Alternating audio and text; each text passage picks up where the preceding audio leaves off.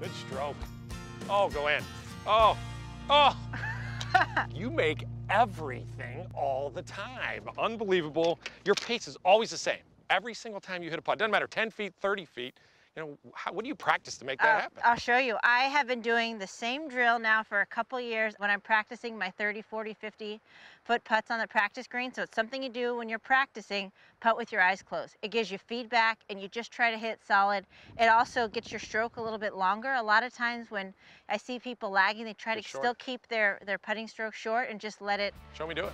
Let me see you do it. So when I'm at 30 feet and let's say I was practicing, all I do is close my eyes and then I just wait for the feedback.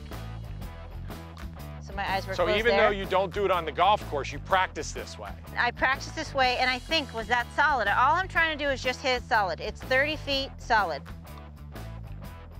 And both of those, my eyes were closed, and I get that feedback. Gives you the feeling, huh? And it gives you the feeling, and it's something that, you know, if you work on it just a few minutes a day, a few minutes before you go play, it really helps you with your feel before you go out and play the round.